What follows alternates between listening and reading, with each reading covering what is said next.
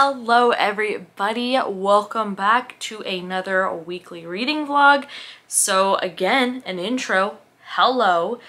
This week, definitely diving back into the world of Magnolia Parks, reading the second book, as well as, you know, going through some other rom-coms because, you know, we gotta put the laugh and live, laugh, love. So that's what's up for the reading. Before we jump into Monday's little clip, which does have a, listen, we got a lot of stuff to unbox as well. That's gonna occur. But before we dive into that, I do need to thank today's sponsor, which is June's Journey. So June's Journey is a hidden object mystery game that is set in the 1920s. Y'all already know how I feel about mysteries in the 1920s. Favorite book is The Diviners. Shout out to it. Kind of sounds a little bit like this game. It features gorgeous drawings and an interesting storyline to draw you in. It is a free to download mobile game, so you can take it with you on the go and play it anywhere that you want to. Y'all already know how I feel about my games when I listen to my audiobooks and I play with them. I love to play a good game while I'm listening to an audiobook. There's just something so relaxing about it. It's the perfect setup for me, and I really do think that this game falls in line with that. It's fun, it's relaxing, and it's very interesting as well because, like I said, there is that mystery storyline to go along with it if you want to play that route. I've personally really enjoyed playing it just to wind down at the end of a day in the evening time, you know, after you've put the face masks on, you've done the skincare routine, you've taken a shower, you're in bed, pull this game up and just play, and it's been really relaxing actually. So you may find it to be the same for you, and if you want to check it out and see if that is true, love rhyming, you can use the link down in the description below. As always, all the information will be there for you. And thank you once again to June's Journey for sponsoring today's video.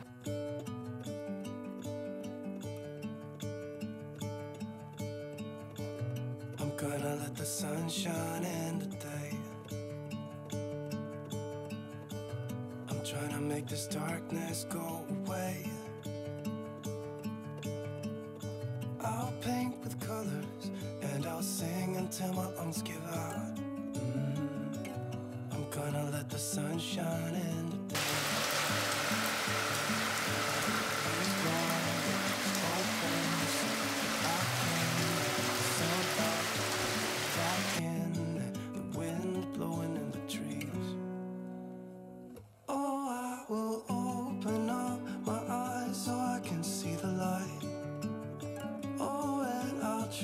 Spread my wings so I can fly.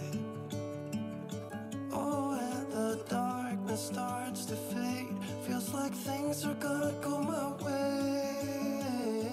Hello, it is I, too lazy to take the headphones off, but I am on sprints and I'm now listening to the last part of The Last Housewife. I actually got 60% into it yesterday, was not planning on that, but I legitimately, if I didn't have to be up semi-early this morning, I would have just finished the whole thing. I truly would have.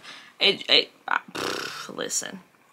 It is so good. It is so intense. It is so fast-paced. I'm just loving this book. Like, it is leaps and bounds better than In My Dreams I Hold a Knife. It really is. I do debate rereading that book because I'm like, did I just really not like the ending, but the build-up was good?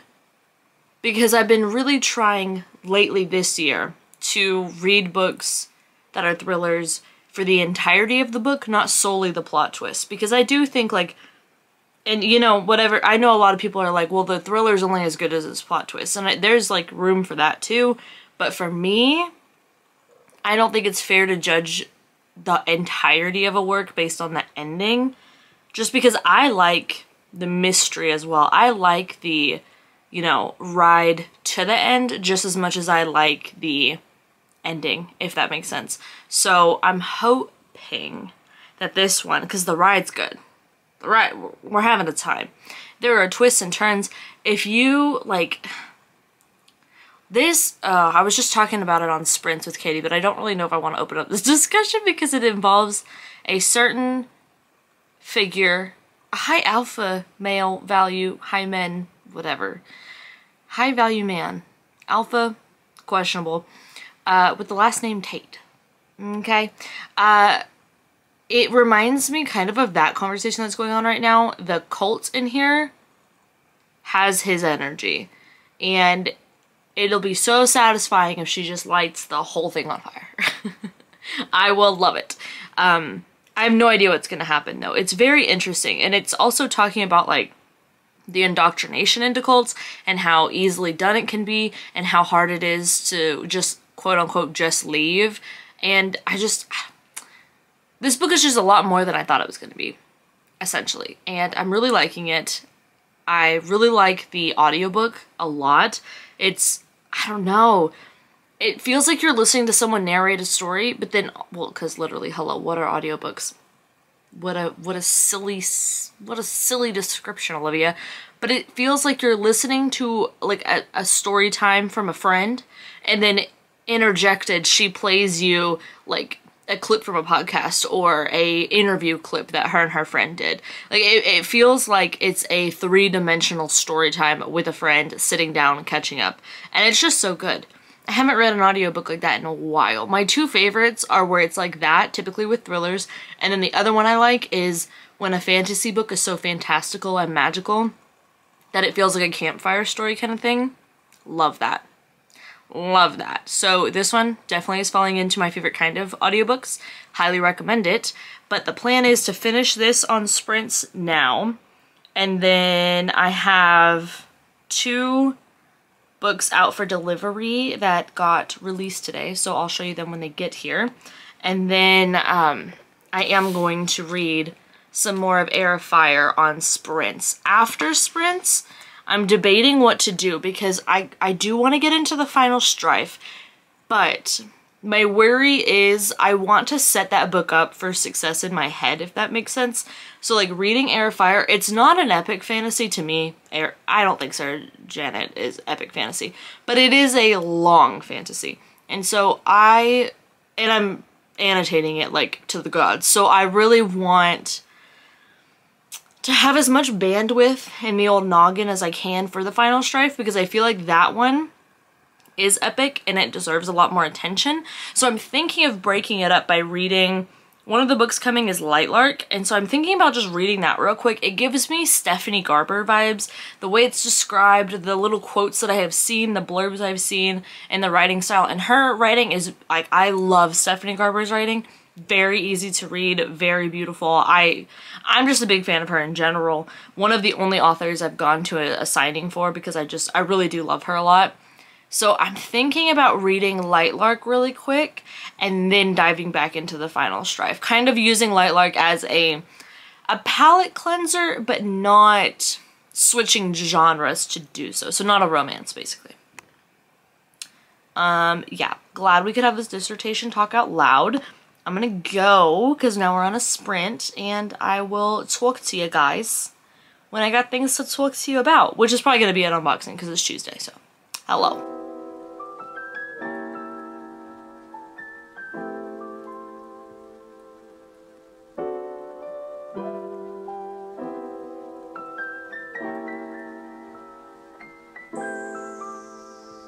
Hello, good morning. Let's see how many days I wear this exact outfit. Actually, in my defense, so stupid. I do change the shirt and I change the pantalones, but then I slide this guy right on top and I put a hat on because I'm like, ooh, the hair. Anywho, not that that matters. I finished a book yesterday. Want to talk about it? Let's talk about it. So I finished The Last Housewife and I gave it 4 stars. I think it's more of a 3.75 for me. Kind of, but then also I'm like, what about a 4.5? I don't know. I liked it a lot, but I'm just like, was it good? But then I look at some of my other faves and I'm like, they weren't good. So let's just talk about good for me. I think it was pretty good for me. We'll just settle out of 4. So what I really liked about this one was the style. Hello? The style of storytelling that our author went with. I thought it was really cool to include podcast episodes as well as, what's it called? Podcast episodes as well as interviews and little snippets and things like that. I thought that was great. What I loved is each time there was a snippet from the podcast or an interview, they would ended on a cliffhanger from that of like them stopping the recording or whatever, and then the next chapter would be discussing what happened after that stop. So it very much felt like we were listening to a podcast but getting the behind the scenes of the entire thing versus just hearing the storytelling recounting of it. And I thought that was really cool. I thought it was really well done. I haven't seen a podcast book do it that way, so I liked it a lot. I think that it is pretty realistic, you know. This story I feel is very realistic. I feel it's very ironic the time that it's happening in. Just with like, you know, things going on the internet. Quick random question that has nothing to do with the person I'm thinking of that I think would totally run a thing like this. What color is your Bugatti? And then also, I really enjoyed the relationship that was in there. And I thought that the main character was pretty swell. She made some decisions that I was like, I mean, like, I get why, but also, girl, what? So, yeah, I think all in all, it was a pretty solid book, and I think my phone needs to shut up. I would recommend it. I would recommend the audiobook. I feel like it was very fast-paced. I finished it in, I think, 16 hours, so what's going on? Couldn't tell ya. Hello? He's like, I gotta go. I can't do this anymore. So, I have this that I want to show you. I bought 4 art prints, and I want to hang them up, I think in my office, because I moved the tree out of my office to put in here because I think it just looks better next to the record player. And so I want to create a wall collage of bookish art, how I did in the old house. So the first one, of course, is Miss Evelyn Hugo, and I think that she looks so gorgeous. She really does. Hello, Ginger. Then I have this one, which is Crescent City. And then this one, I have not read this book, and I can't actually remember. It's one of the Emily Henrys, which I am reading soon. I just don't remember which one, but I liked it. I thought it was just cute anyways, and I was like, even if I don't enjoy the book, that's cute art. And then I got The Love Hypothesis, which, despite the oddities performed upon thine chest in that book, I still enjoyed the book quite a bit, and honestly I kind of want to reread it. But I did get Love on the Brain yesterday. I'll show when we go to the office next. I'll show you the office. It's literally like 100 feet away. I just don't feel like going in there.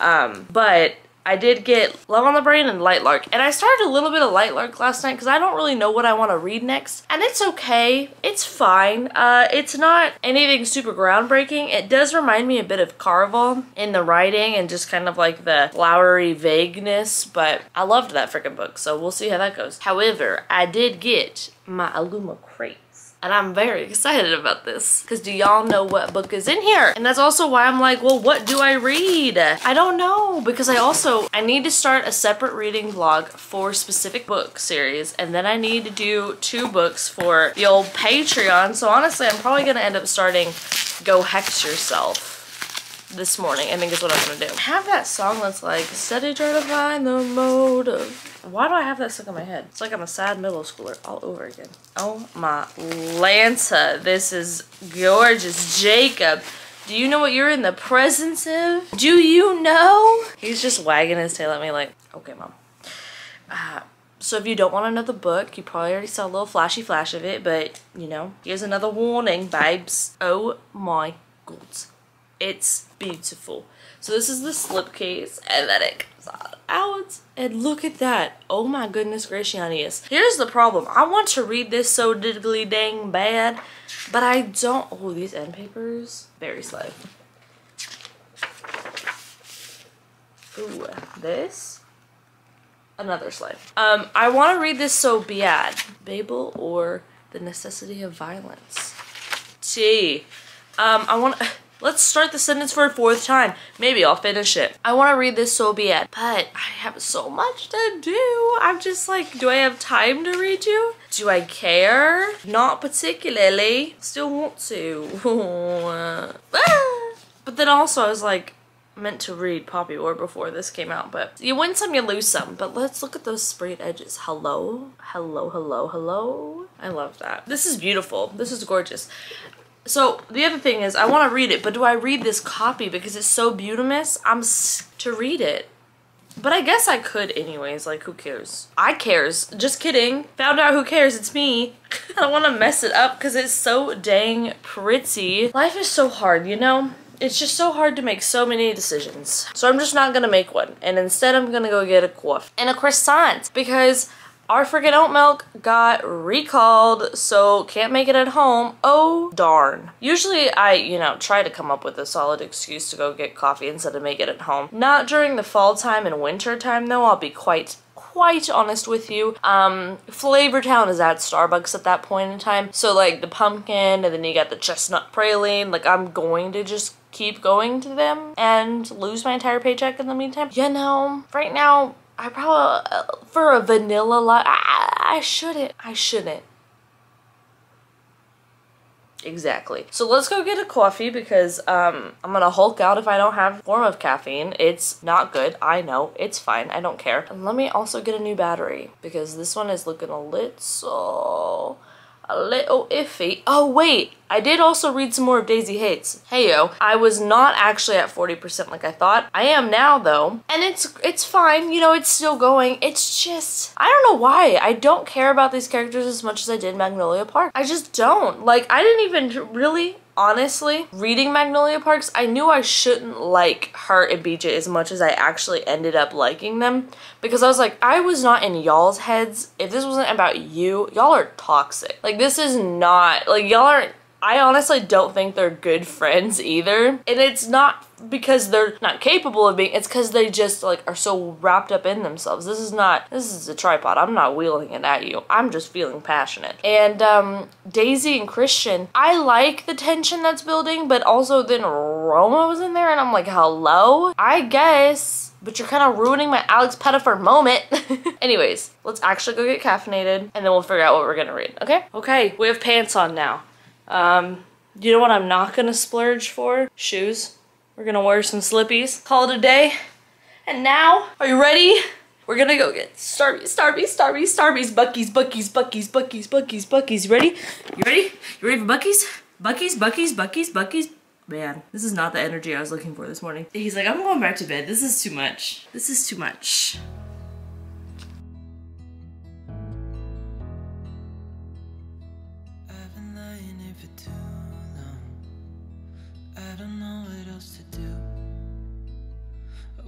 Get away from every little thing just to try to make it through.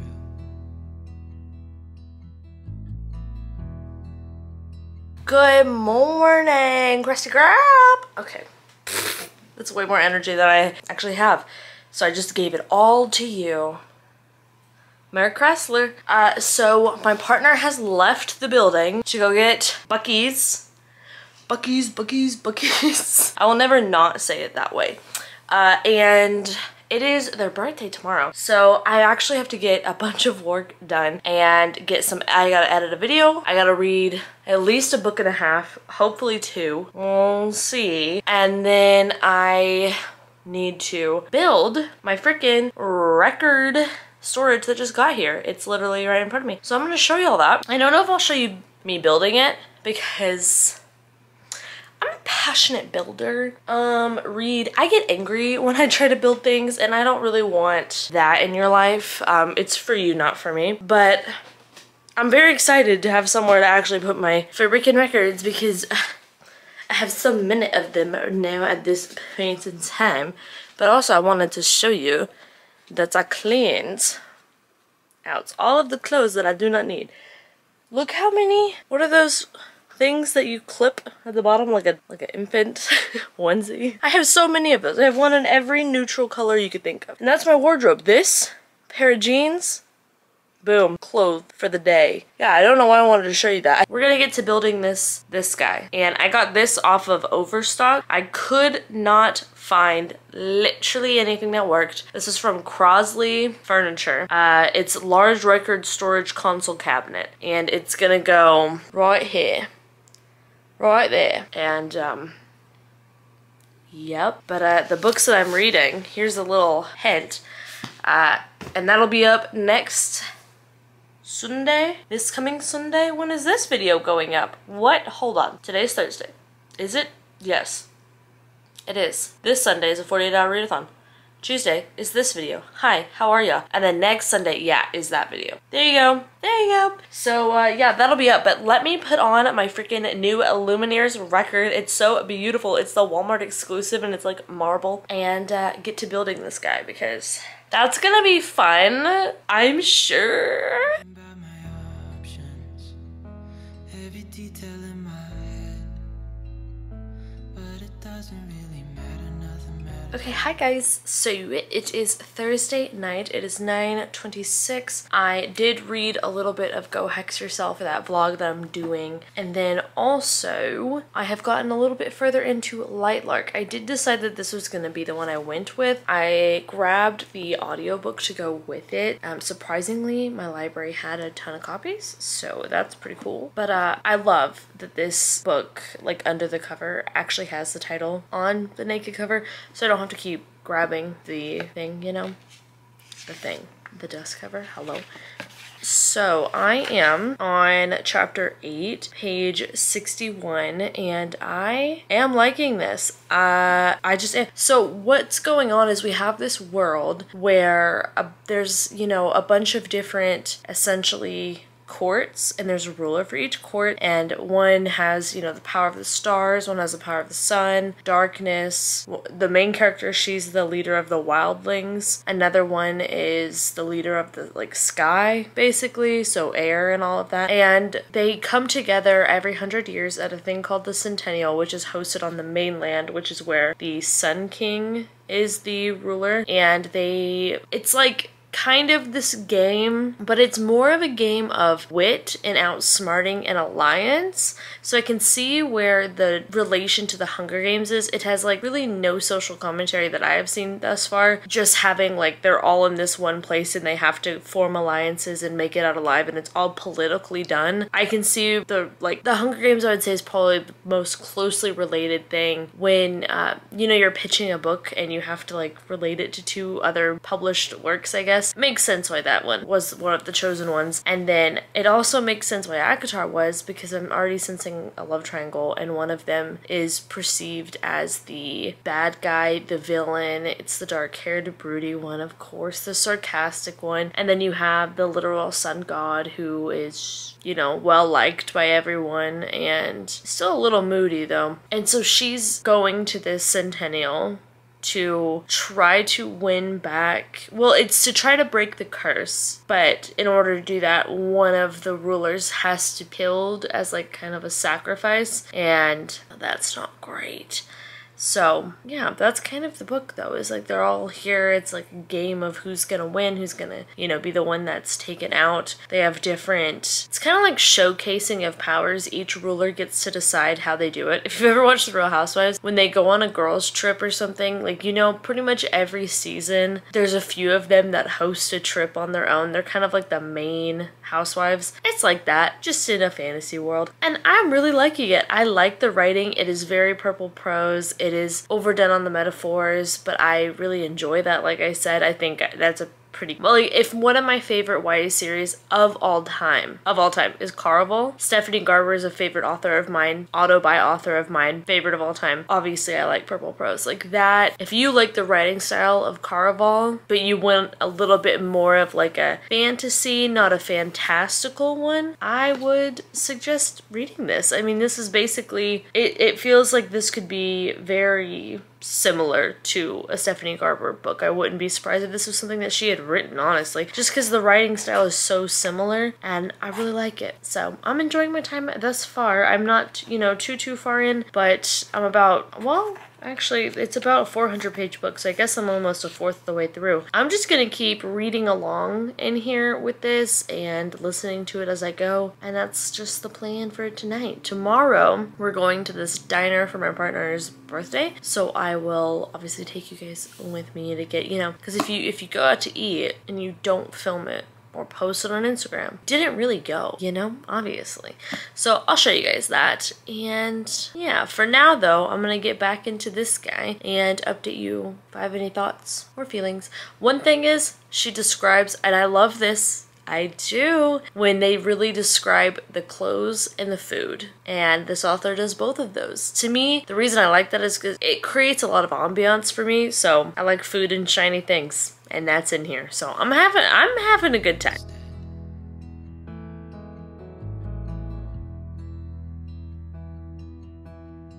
I've been running circles, trying to catch my breath.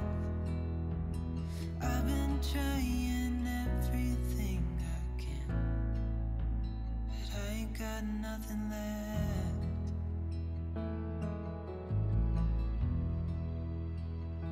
I've been staring at the ceiling, I've been staying up all night.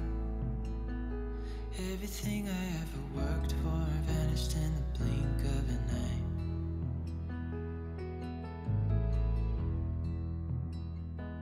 So here's the record storage situation. I have my Evelyn Hugo, of course, stack of books, sweatshirt that I changed out of randomly last night, plant I'm trying to revive, and then these are the records that I have thus far. And I think this looks pretty nice, and I cannot wait to fill this entire thing up. Okay, hey, so it's Friday.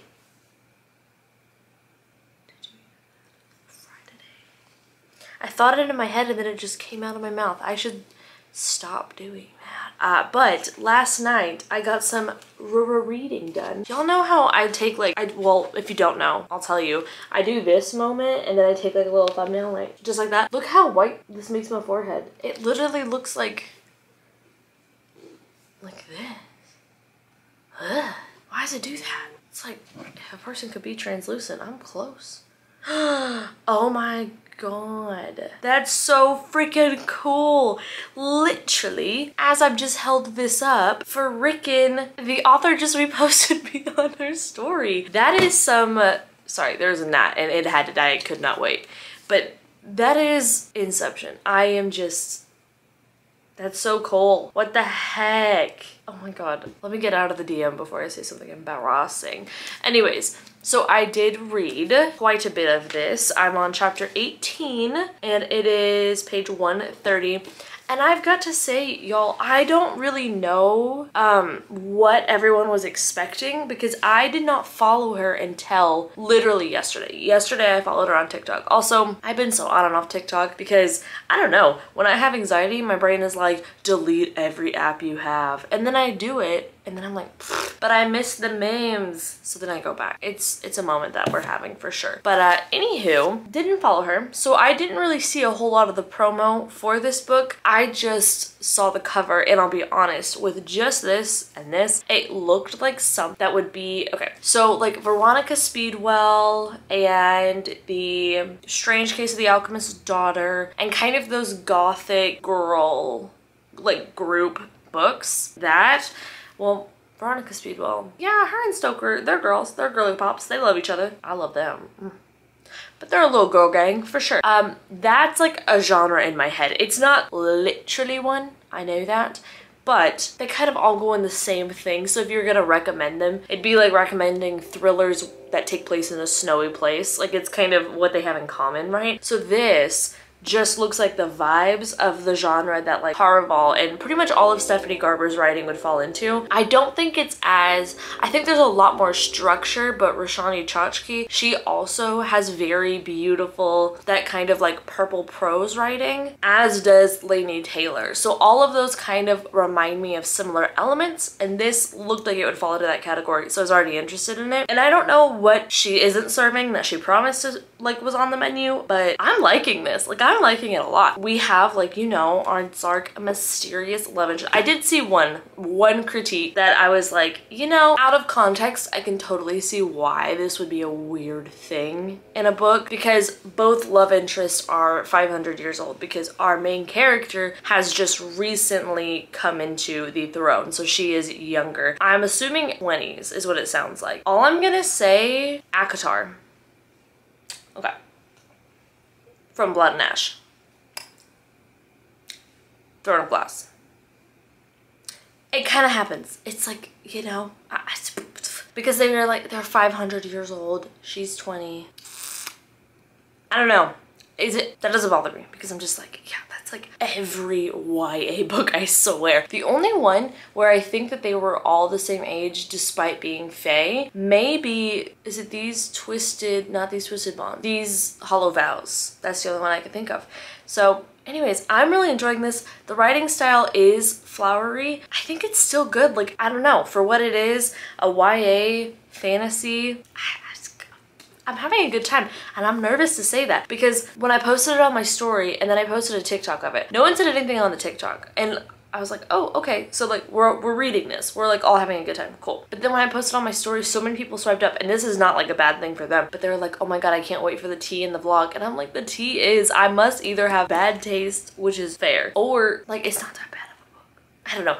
Also, I feel like the conversation that was like originally attempting to be had about this really didn't actually have anything to do with the book. It had more to do with the author. I don't even know. I don't even know. I don't know. So I'm having a good time. I'm enjoying it. I'm going to bring it with us as we go out today. It is currently 9:05, so you know, I'm ready for the day. I got my face done. I just filmed an intro for the video going up on Sunday, Bloody Sunday, so that's good. Can you tell that I've been playing this guy a lot? Because I have. I also just realized I have not one but 2 folklore. Couldn't tell you why. But anyways, I'm going to continue with this just for the little bit of time we have before we have to leave here, and then I'll just keep you updated. And yeah, I already checked out the menu for this place because I've never been before. They have a chai, an iced chai. I'm gonna get that with, they don't have oat milk, so I'm gonna do soy because I think it has the closest consistency. I hate almond milk, I just do. And it's so weird. I'm gonna get that and nachos. I love being back in college. Honestly, I really did live off of Starbucks and Chewy's in college, so that's not a complete lie there. Anyways, I'm gonna go. Jake, anything to say? Nope. Okay.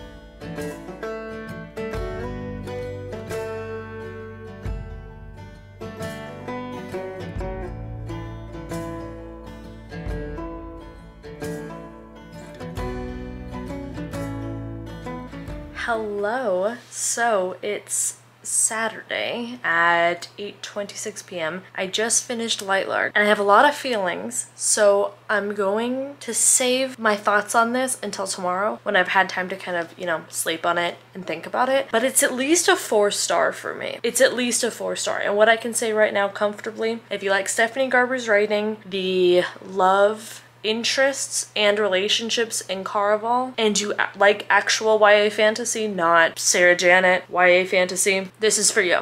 This is it. Like, this is OG YA fantasy playing into like all of the just greatness that is YA fantasy. But let me sleep on it and think about how to really talk about it, because there's so much happened. My favorite thing is when books like just throw you through a loop in the last 50 pages. And let me tell you, the last 100 pages of this, I was just like, oh, we're over here now? Oh, wait, what's happening over there? Oh dear. Like, it was just everywhere you look, chaos. Oh my god. That was good though. I really liked this. Hello. So, It is Monday, so I'm gonna obviously end out this vlog. I did want to pop back in and just kind of talk about my feelings of Lightlark. I do feel like it's just a run-of-the-mill YA fantasy. It is not, you know, something groundbreaking, but I'm also not always looking for something groundbreaking. So listen, I'm not mad about it. I thought it was fun. The writing, the only thing that was repetitive was like the names that the love interests, multiple, yes, would call her and how she would refer to people. That was kind of super incredibly repetitive, if I'm honest. Not enough that I was like down with this book. Like, it's just not good. It was fun. It was a fun time. I read it in like a day and a half, 2 days maybe. It's a good, quick, little fun YA fantasy time. I would recommend it if you, again, like books like Caraval by Stephanie Garber. It made me want to read Once Upon a Broken Heart even sooner, because I will say, I think that Stephanie Garber's writing is better. I just think that it's more mature in their writing, but I also think that they are at different points in their author career and also just life, so that kind of makes sense to me why one would be more mature than the other, just in terms of how long they've been writing, and I feel like your writing can mature with you, so it makes sense to me at least why that's the case. But I still think it was fun. I don't think it was, you know, this like god-awful book. It was a little cheesy, a little over the top, a little dramatic, but that's how I like my YA fantasy, so I was into it. And then there was one other thing that I did want to mention, because I've seen it in my comments and I've got a lot of DMs about it, and that is the whole teaching thing. So I used to talk about teaching a lot on here. Not even really, not truly. I really didn't talk about that much, but I would mention it here and there. This is my tripod, just so you know what I'm winging around. But I would mention it here and there. And I got a lot of the typical teacher stuff that you get online when you, like, I would see it on Teacher Talk. There's just people who don't know anything about your job, or don't know anything about the state that you teach in, or the curriculum you have or don't have, and judging you, telling you how to do your job, that kind of thing. So I just was like, you know, I don't really want to have that avenue open, so I did stop talking about teaching. But then this year, the beginning of the year specifically, and the end of last year, my health, it's pretty bad. I mean, it's not like awful, but it's not, I'm not like, life is a highway, but I'm not really riding it right now. I'm kind of on like the side road just in case, but I'm trying to get back on the highway. I truly am. But another thing that I don't talk about regularly, because I go to a doctor, I don't really want to get like all of the opinions and judgments that kind of come along with sharing medical stuff online. And I just don't want to talk about it because it's not fun. And I don't like it. It's not a great time. But it's one of the reasons why I had to stop teaching. So no, I will not be going back this fall because it's not good for my health. And also my health is like, it's getting better since I've stopped teaching, but it's not fantastic. And I don't want to talk about really either of the two because I don't really talk about them much here. You know, I'm really sad that I'm not teaching, so I don't want to talk about that. That's all right by you. And yeah, I just wanted to mention it in this video because I know everyone's going back, and I'm not bitter or jealous or anything. Seeing the classroom setup video is fine, but that's it.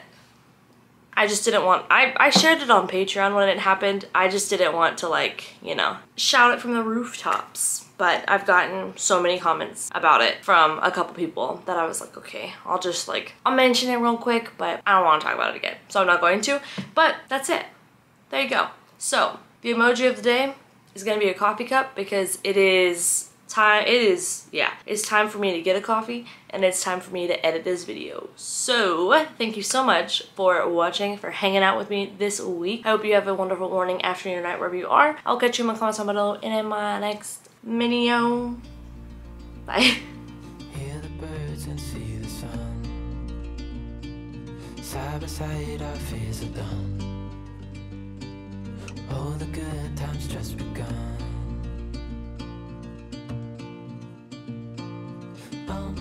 We know what we have, let's hold on tight. Found what we're looking for in life. Call us crazy, but things are finally right. With you and I, the future is bright.